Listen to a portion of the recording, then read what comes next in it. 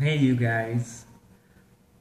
So I was like looking at this post that Facebook made me automatically, which showed me my year. And just looking at it makes me feel like this year has been so amazing because I've been in Italy, I was in Budapest, in different Hungarian city, London, Miami, Santiago, Chile. And that's not the reality. Well, I realized that I never posted anything about my problems this year. I never shared my struggles, my pain, or anything that was bad. And if you think about that, that's kind of normal because that's what we all do on social media. Like, we just share the best moments. But that's not who I am. It's just a picture I'm showing you guys, which is not reflecting the reality. There is 24 hours in a day, and most of the time I'm struggling with lots of stuffs and problems, and was going through breakups and heartbreaks and like money issues and everything. And you just don't know that because I never ever shared it. So I was like, let's just fucking share it before midnight. Now it's like 11 p.m. in Chile. I'm in Chile, yeah. And I just felt like being honest with you right here, right now. My year was a piece of shit. It was... so many things were happening, so many bad things, but not just bad things, obviously. But I never really talked about that. I always told people that, oh, I'm okay, I'm doing great, I'm going to Chile, I'm managing my company, I'm doing this project and that project, and I'm dating this guy and that guy, and it's so amazing.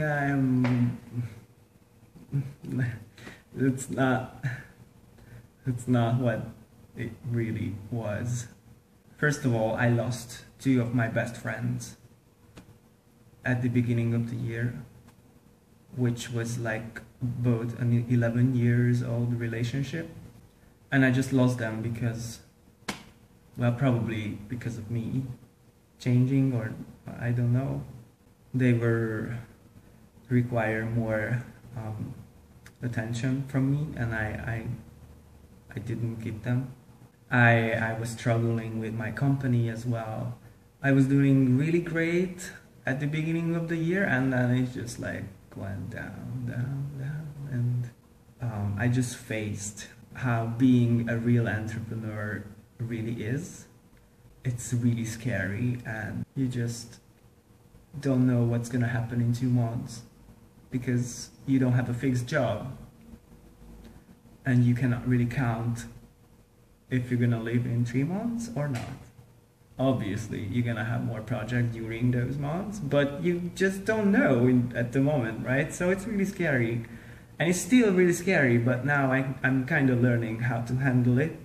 And the other thing is, I've been in an open relationship for like 6 years, and I ended that. So my love life is like fucking crazy. It's like, God, why am I so sensitive with guys? Yeah, I'm gay, but like, who cares? It's not about that. This video is not about me being gay and oh yeah, I'm coming out, because what I believe that being gay is not good and not bad. It's just like, I have brown hairs and green eyes, and that's it. Period. So, I had this opportunity to come to Chile in August for the boot camp, which is a course for entrepreneurs here in Chile. It was for 8 weeks, and I really wanted to do that, and I managed to come here in October. So I came here, and I'm still here. Right now I'm supposed to be in New York and then going back to Hungary in January, but I changed everything because of what happened. So the thing is that I was falling in love with another guy in April, which is stupid, and you can judge me.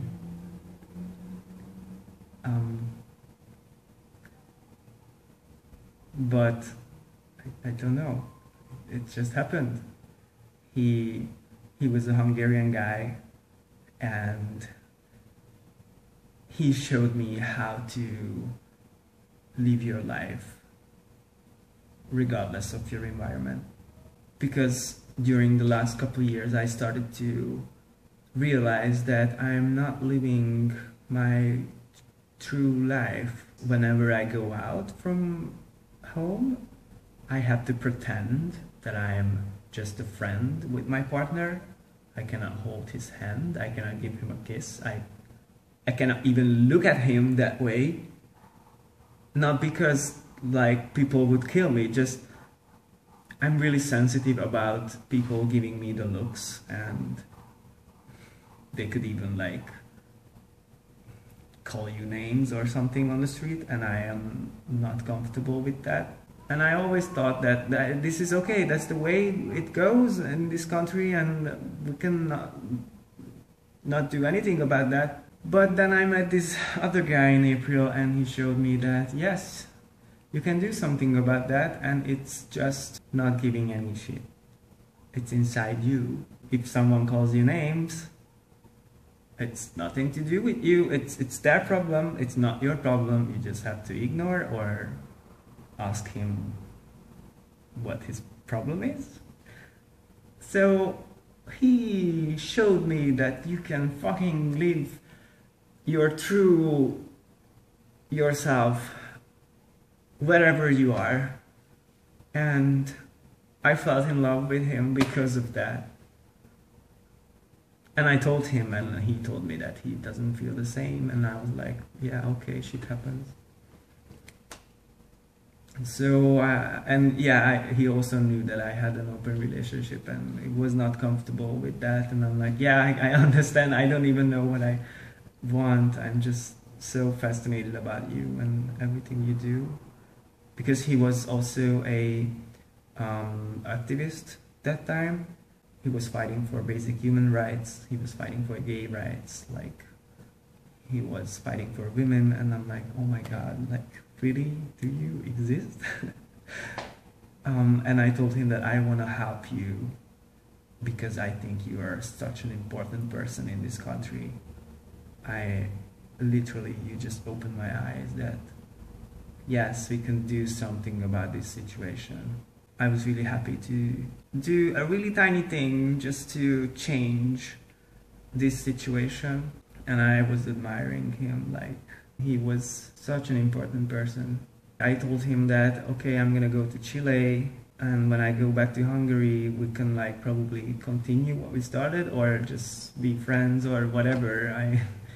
I know that you don't feel the same. I'm just like, I want to help on your journey. He was probably not thinking about me like at all, but I don't care. It's just me. I had him inside me, and I'm like, you are something that I need. This country needs. The whole world needs you. Like, I want to help you. And I was in Chile here during the boot camp, and I opened up my laptop one of the mornings, and because he was an activist, like it was on the news that he ended his life on 7th of November, I guess.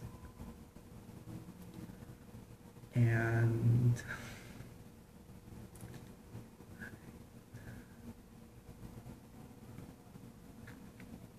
well, I cried for 2 weeks. I'm not gonna do that now. It was just destroying me. And I know that I just spent like a month or two with him just to get to know him a tiny bit. I realized what he taught me, that you can be happy anywhere. Doesn't matter what your environment is. Do you really want to give a fuck about the stranger on the street, what he's telling you? Do you really want to hold yourself back because of a stranger on the street? Do you really want to be closed when you're enjoying a sunset because someone is like there who you don't know? Do you really don't want to enjoy a fucking sunset with your partner because there is someone near you guys? And does that worth it? No. No, it's not. And why did I need this guy to like tell me this? This is so obvious. And this is why I'm so angry about a lot of people who are like living a closed life, especially in Hungary. Like, they are just afraid of people around them. I kind of understand that, but it's just not worth it. No.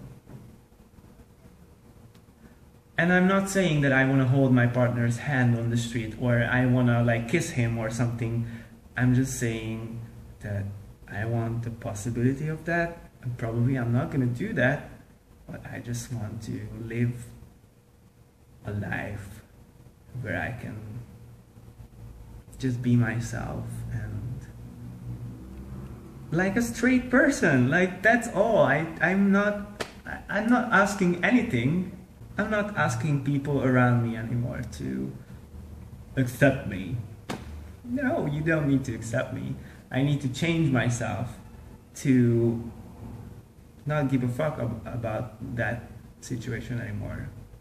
So that's what he taught me. And I'm gonna remember him like that because this is such an important lesson. And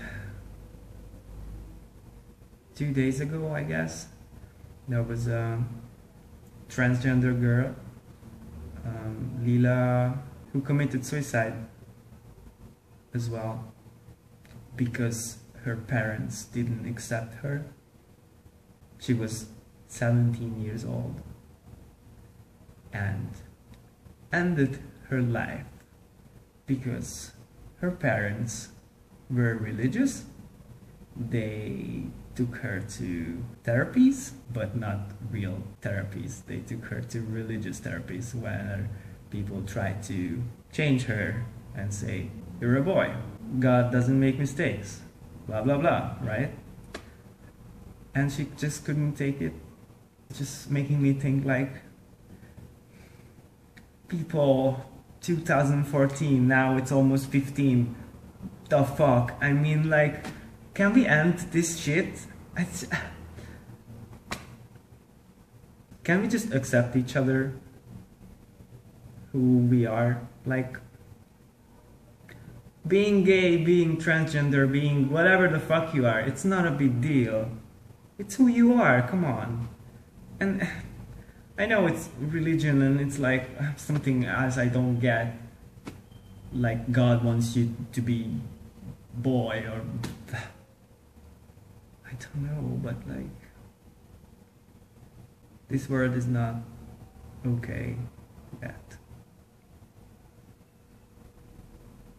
I don't know how I can help to change it. Maybe with this video I can send a message. My message should be that fixing the society is a really big thing and I don't know how it can like be done. But what I guess it just has to start from people like me or this girl who ended her life. We just need to know that being who we are is just okay. And there will be always people who will hate us, who will tell that, no, you cannot be you because of this reason and that reason and blah blah blah. And I'm like, this is my life, I'm happy, and that's the way I am. And if you have problem with that, that's your problem, not my problem. So yeah, this was my year, filled with heartbreaks and life-changing decisions and financial issues, company issues, lots of stupid stuff. Obviously I had a lot of fun too. I met a lot of awesome people, and I'm not saying it was miserable, but this year was like really so compressed, like so many things happened. I'm just like blowing up. So I'm sorry, I made this video just to let these things go, just take out these things from my chest, because I feel like it's just like overwhelming, and I'm like blowing up. And I just wanted to share you this message that I learned from this amazing person this year. And well, Happy New Year. It's almost midnight. Don't worry, I'm gonna have fun later. It's okay. I'm alone, I know. It's miserable, but no, it's not that bad. I'm gonna go out after the fireworks. Yeah, so Happy New Year, and see you next year in like 10 minutes. Oh, one more thing. Yeah, I just wanted to mention this too, because this is another thing. It's like on my chest. After I came to Chile, I met another guy, obviously, and he was so nice and everything, and I felt in love again. Yay! So new. And it was the same fucking situation. Like me falling in love and then telling someone that, hey, I love you. What are you gonna do about that? Obviously the answer is, whoa, I don't want the responsibility. So it just ended again, and my heart was broken again, and I'm like, really? Did I need to learn something about that? Like not telling people how I really feel, or like hold myself back, or like, I don't know, like, yeah. Can you tell me? Like, what's the problem? Like, I'm telling people I love them, and they're just like running away. Anyway, this is like the first time I am single, and I guess this is a lesson for me. Like, I need to know how to be single too, and right now I have to focus on myself and get my shit together and figure out how to be happy on my own, because that's really important. If you don't know how to do that, you shouldn't expect anyone else to make you happy if you're not happy by yourself. I think I'm on a really good track on this. I'm still in progress. I still have issues, I'm not gonna lie. I have problems, and I probably need help, but I'm not the typical Hungarian who is like whining and complaining and don't do anything about that. I know that I can manage this. I'm happy here. I made a good decision staying in Chile, and I'm gonna launch a startup. I'm gonna get my company's shit together, I'm gonna improve communication with my clients. No, we have 10 more minutes. Right. I need to go to see the fireworks. Anyway. So I have lots of plans for next year, and I'm really excited about that. And you don't have to be sad for me or anything because I made this video how awful my year was. Yes, it was awful. Like, the whole thing.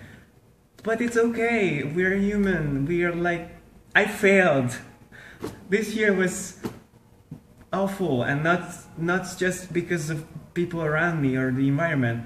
I failed. I was the one who fucked up. I was the one who couldn't manage my company well, or interact with people, or just I probably had to be more patient with people who I loved. It's okay. I failed. But I have another year in 10 minutes, and I'm looking forward to get my shit together. And it's really exciting. And I'm gonna go now, see the fireworks, go out, probably partying, I don't know what's gonna happen. And just wake up tomorrow and start my new life here. I don't know what's gonna happen next, but I'm really excited, and I'm not afraid anymore of like the financial uncertainty, and I'm not desperate anymore about having someone who loves me, because you cannot force it, this just happens. And all these guys I met and all these guys I fell in love with, I still love them. It's not like I was making a mistake. It's okay. I have lots of love inside me, and the lesson is not holding it back. It's just keeping it real, I guess. I don't know. So anyway, I have 5 minutes.